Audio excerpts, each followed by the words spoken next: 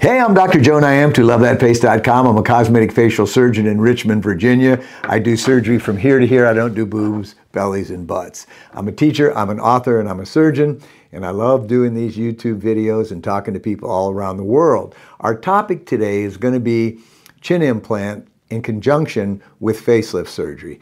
And when we do facelift surgery, a lot of people have deficient chins, and they have, from the side, they have that kind of back position of their chin, and it kind of makes all this tissue here bunch up, okay? So the more prominent your chin is, the better your facelift is going to be, because it helps that whole profile. If you have a deficient chin, you can still pull everything back and get a nice result, but you really don't have the youthful profile that we're after.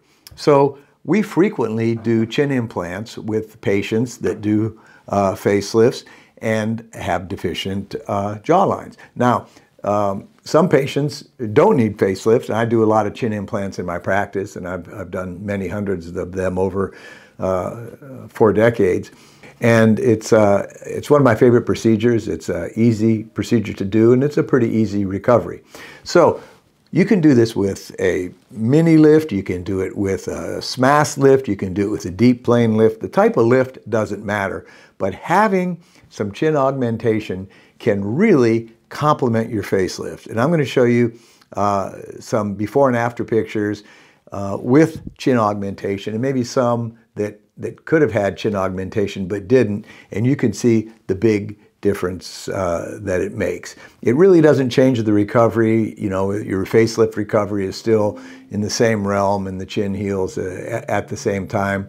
Why do I like implants? Well, number one, they're easy to put in. Silicone has been used in the body for over a half century. It's very safe, and it's easy to put in, and it's easy to remove. There are other types of chin implant materials.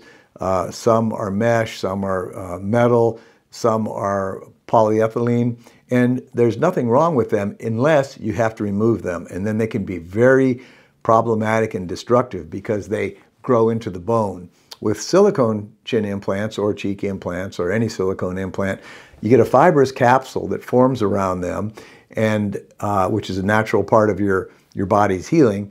And if you ever want to remove them, it's extremely easy. So there aren't many cosmetic procedures that are permanent but removable, okay, and are reversible. Also, what's very important, like I said, I've done many hundreds of chin implants over the decades, and I have seen a lot of patients, and still see a lot of patients, that come here because their chin implants were improperly placed or they weren't secured. And I have videos on this that you can look at. They migrate, they get crooked, they cause problems. I fixate all of my chin implants with little micro screws, at least 2 micro screws, and they're not going to move. They're not going anywhere.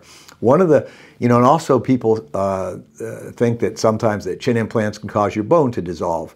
I've only seen that with mobile implants that have micro movement, that are continually moving up and down every day when the patient talks or eats or does anything like that.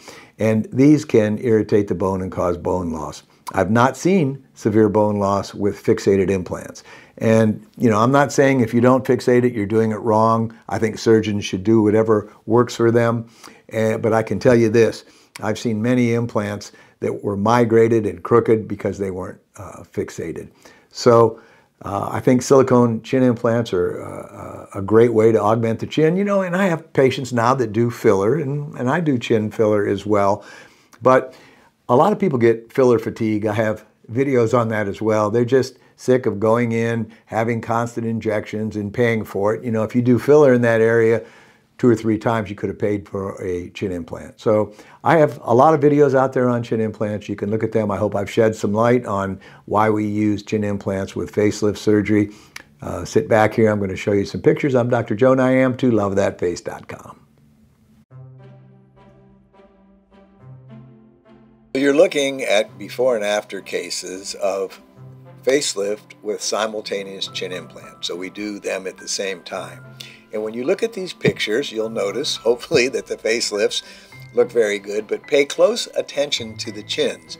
because you can see the improvement of patients with deficient chins before their surgery and a nice normal profile after their surgery. This is a very powerful combination when you do facelift with chin implant at the same time. Now, these are just a fraction of the cases I've done. This is probably 8 years worth of facelift and chin implants, and I've been doing facelifts for over 25 years, so I could have many more pictures.